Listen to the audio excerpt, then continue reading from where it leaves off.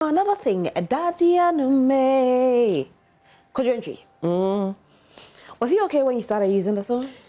Yes, Kojo was okay. And interestingly enough, it started with the program because the first trip that we did, the famous Chicago trip, we ended up in New York and New Jersey on our way back. And we did a Ghanaian picnic. There's this huge Ghanaian picnic in New York and Jersey.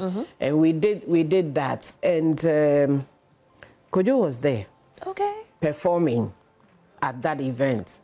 So that's where he played with Dadie Anoma, and I said, this is the signature tune for what we are doing. So I explained to him that we were doing this program. It's called Greetings from Abroad.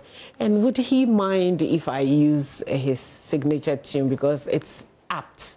And he said, yeah, he doesn't mind. And so we started using it.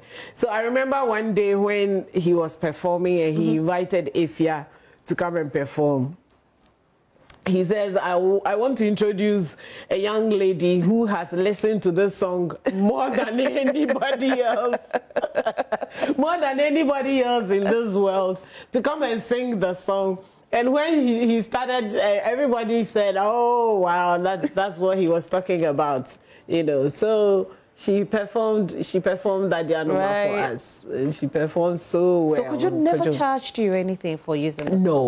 No, wow. Not at all. Up to today, not at all. Not at all. The only thing is that anytime you go to YouTube or anything and you want to cost it, it will say that the signature tune is already paid for. Okay. And of course, it's acceptable. Okay. So, yeah. Okay. All right.